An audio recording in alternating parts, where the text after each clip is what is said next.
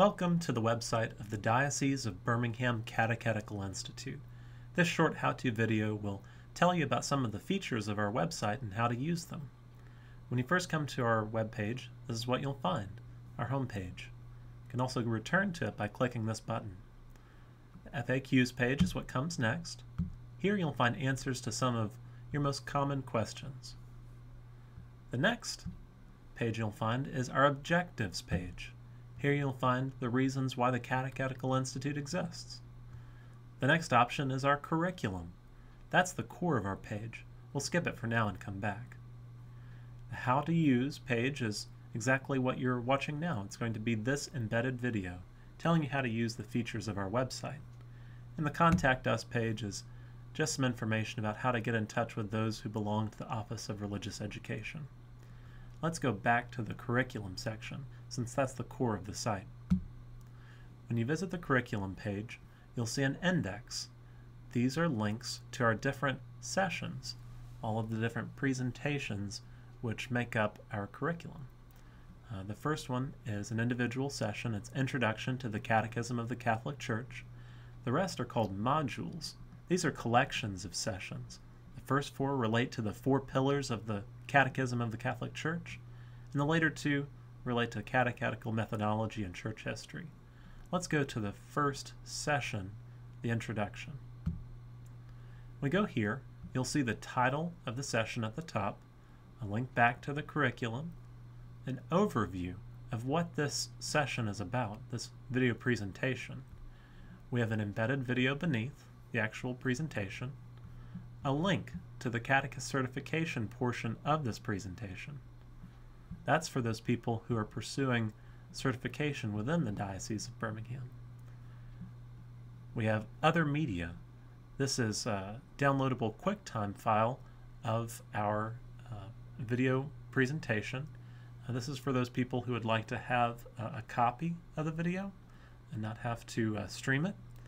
It's also good for distribution if you'd like to put this on a disk for those people who might have no internet access or limited internet access. And we also have an MP3 file for those who would like to listen to it. At the bottom we also have our resources. These are links usually to church documents that are referenced or leaned upon in our video presentation. You can click on them and go right to the source. So back to our session page. If you press play, the session will begin.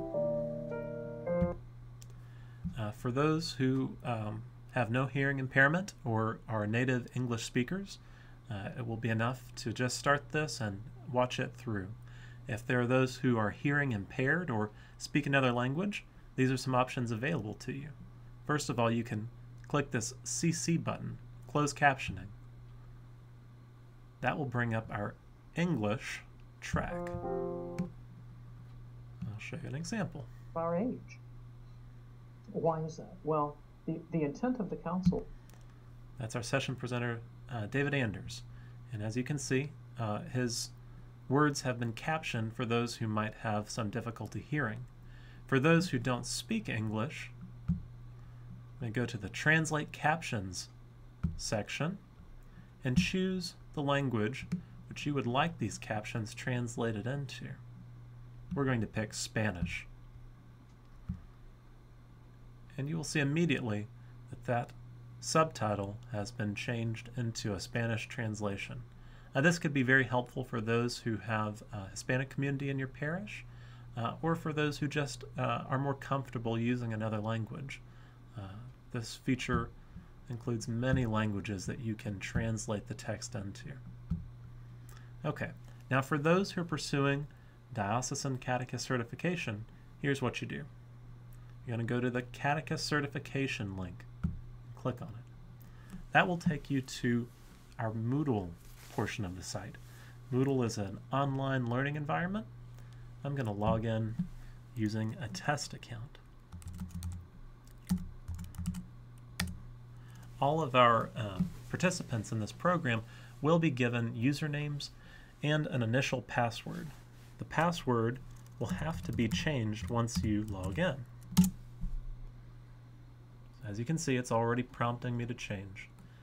I'll have to retype my assigned password and then put in a new password.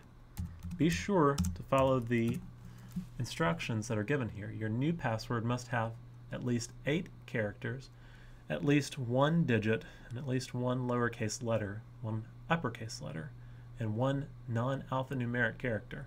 So this has to be a pretty secure password. If you do not follow these instructions, Moodle will prompt you, and you will have to input a password that conforms to these standards. I'm going to save my changes. Well, I mistyped it.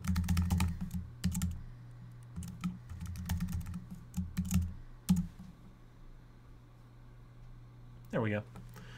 My password has been changed. Once I continue, I'll be taken right to the Moodle portion of our session. This is still called Introduction to the Catechism, but now we have a response forum and an assessment quiz. Response forum is a place where you and your fellow catechists can gather and may post some of your ideas about the presentation and reply to each other and what you might think about the presentation and what you've learned, or if you've thought of something to go along with it.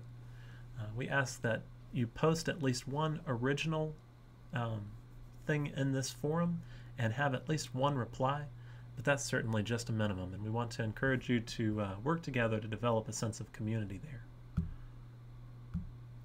On this main page, you'll also find the assessment quiz. You can always go back to Intro to the CCC if you happen to get lost to get to this page. Let's go to the assessment quiz. It says, thank you for viewing Introduction to the Catechism. The following exercise is meant to reinforce key elements of the presentation. Feel free to rewatch the video. So the whole purpose of having this assessment quiz is really just to get these things more concretely in mind, those things that are presented in our video.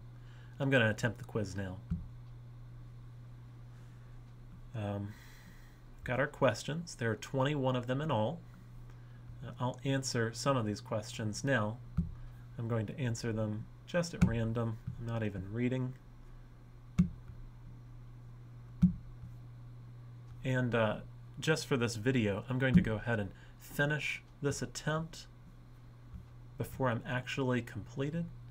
I've not gone through the entire quiz. I'm just doing this to show you how. Before you finish your quiz, you tell it to submit, and then you have to reconfirm. This is to make sure that you don't give any wrong answers. You can go back and change them if you'd like to. So, okay. So here you go. You can see that this first one, because I'm answering at random, I have missed. We also have the correct answer here. And where it says incorrect, please try again. It says click here to review that portion of the video presentation. If you click on this, it's going to take you exactly to that part of the video which relates to the question. So if you'd like to review those particular parts of the video and not have to watch the whole thing over again, that's a really nice feature. We'd like for all of our participants in this program to take the quiz and get 100%. So if on your first try you don't succeed, well, then we will try again. You can see this first attempt I got a 0 out of 100, but I can re-attempt the quiz. And you can do that as many times as you like. If you have any questions about this, if there's any problem that you run up against, if for some reason you can't get into our Moodle portion of the site, remember on our page we have our Contact Us.